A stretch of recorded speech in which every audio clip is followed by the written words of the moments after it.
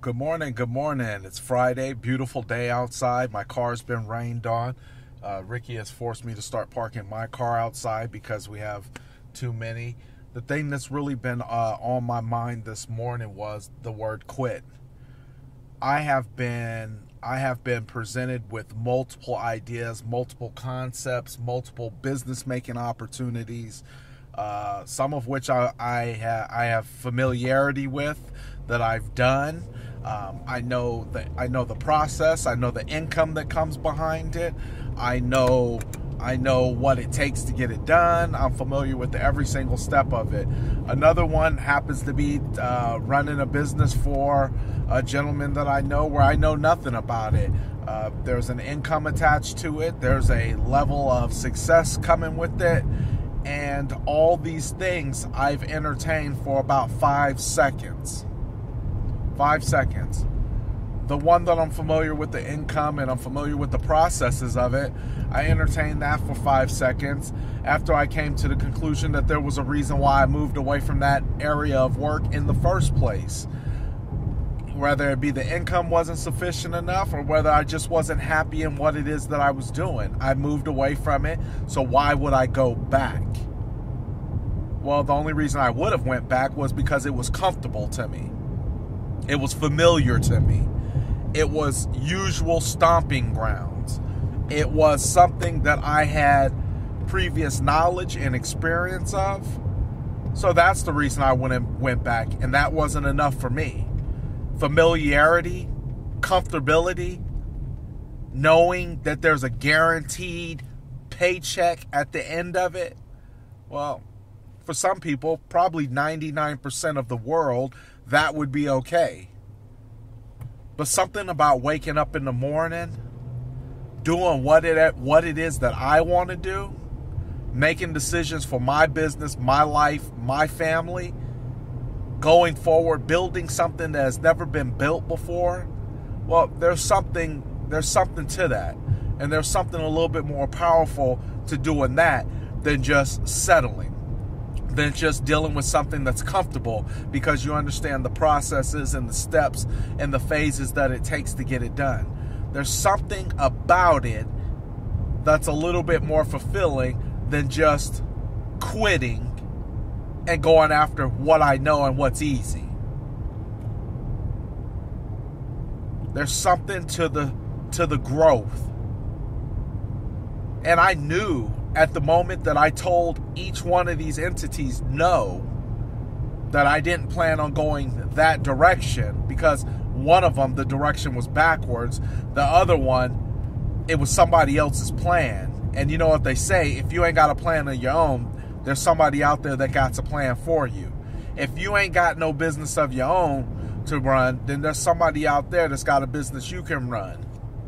I.e., checkout clerks at the Fry's grocery store, i.e. the clerks at the Circle K, i.e. the Starbucks employee.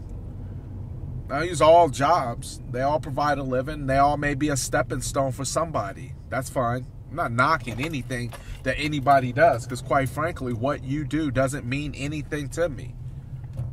It doesn't motivate me. It doesn't move me. It doesn't encourage me. What I do encourages me, motivates me, and moves me. But those are examples of, if you don't have a plan for yourself, how somebody will give you a plan.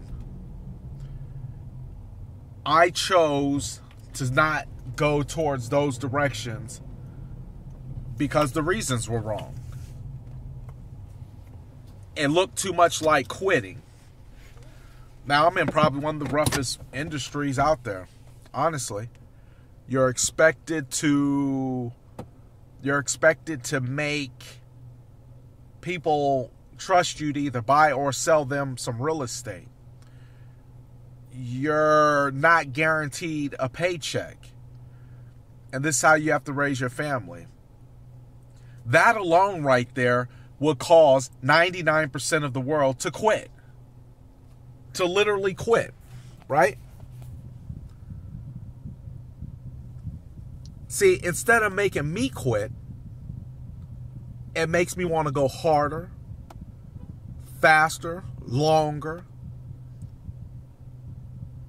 Because I know that when you want to quit, the prize is on the other side of that feeling.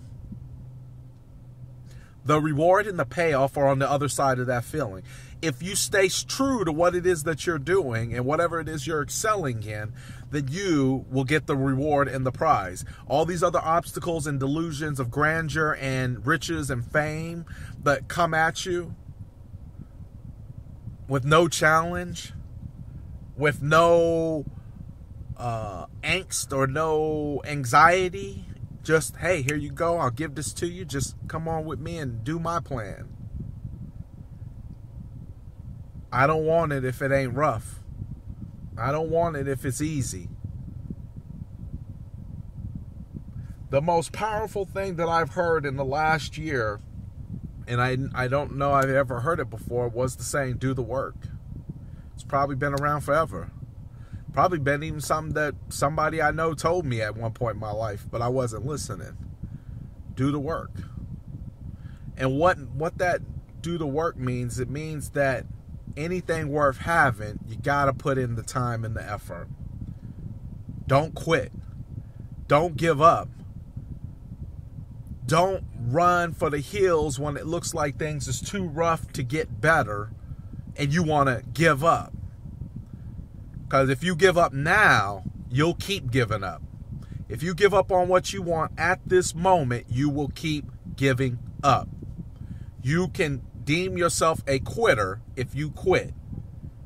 If you stop, if you give up, you have quit. You have quit, and you will always quit. You will quit and you'll keep quitting everything you start and do until you stop quitting. You'll quit. I'm not quitting. I'm not quitting. It's not going to happen.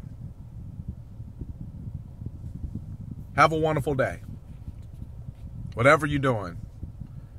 Especially for you kids, don't quit. Don't quit. You want to make the football team? Don't quit. You want to be the best finance person? Take more classes on finances. Don't quit. Easy ain't the road to get to where you want to go. Easy is the road to quit. You want easy? Quit. You want fast? Quit. You want now? Quit. You want what you want? Do the work. Do the fucking work.